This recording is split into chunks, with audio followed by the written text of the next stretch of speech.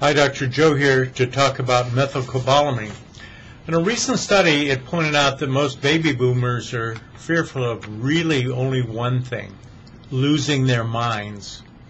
We have now a product that Manuel, who many of you might know, had suggested that we use. And he's right. It was put out in the Lancet. It was something made in Tokyo, the University of Tokyo, the medical center. And it was methylcobalamin. Cobalamin is a buzzword, medically speaking, for vitamin B12. So methylated B12 is something you can absorb very well, whereas the rest of B12, unless it's sprayed through the nose, is not well absorbed at all.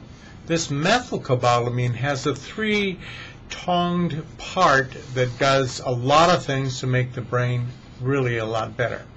A little different than the average B12 given by injections, which doesn't have that same property.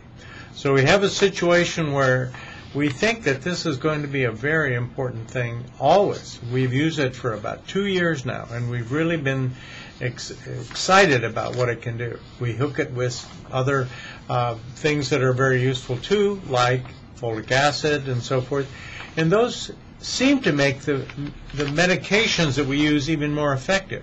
The medications being something like Pro-Arginine Plus, which also we have a 35-page Harvard article on what it does for you.